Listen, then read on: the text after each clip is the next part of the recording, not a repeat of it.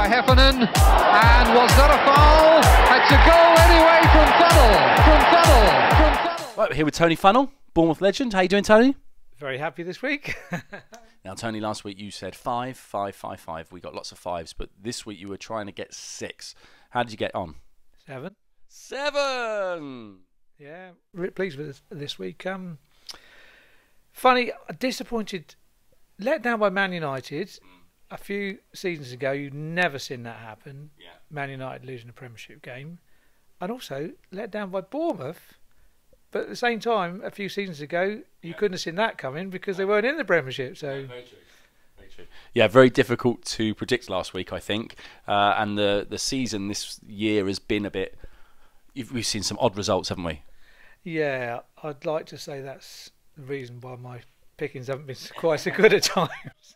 It's not Tony, it's the results. That's what's gone wrong. Right, we're going to have a little look at the fixtures then. So we're going to start on the Saturday fixtures. So we're going to start with Newcastle United against Manchester City. Yes, Manchester City wobbly in the week, but away win. Manchester City. Fantastic. We're going to go Burnley Crystal Palace. Burnley getting stronger and stronger. I'm going for Burnley. And then we've got Chelsea against West Ham United. Chelsea. Liverpool, I've got Brighton, Hove and Albion.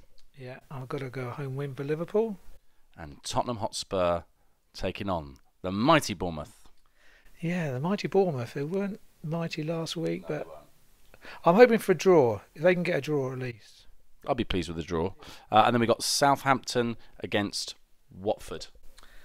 Now, these next two games could make or break Southampton, so I'm going to go for a Southampton home win. And then we've got Norwich on the Sunday against the Arsenal. This could be a shaky one for me because I'm going to go for an Arsenal win, but they're up and down so much. But Arsenal away win. And then we got Wolves, who were very impressive on the weekend, I must admit, against Sheffield United, who have been flying. Yeah, I'm going for Wolves, home win for Wolves. Leicester City against Everton. Home win for Leicester. And then Manchester United against Aston Villa. Oh, they do it to me all the time, but I'm going for Man United home win. Just interesting, Tony, if Villa were to get a result there against Manchester United, do you think they'd start looking and thinking, well, Poch is out of a job, should we be tapping him up? I think they're looking already. I'd be surprised if they weren't. And it seems it's all gone quiet about Pochettino at the moment. He must know there's a chance of something. Not saying it's Manchester United, but there is a chance of something. And these days, there's so much money in the clubs.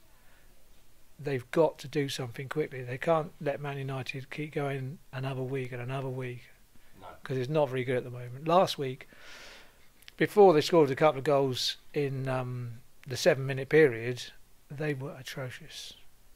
There were some photos of Alex Ferguson in the crowd, and it looked like he was ready to jump over and run down there and start managing himself. I'm sure if he was on the sideline, it wouldn't have been quiet at all. No, I bet it wouldn't have. Also, I think if we'd had Roy Keane in midfield, they wouldn't have wandered around then. No. They would have made sure they ran about and got a sweat on. So, thank you, mate. That's great. Fantastic. Yes. Good to see you. Be lucky.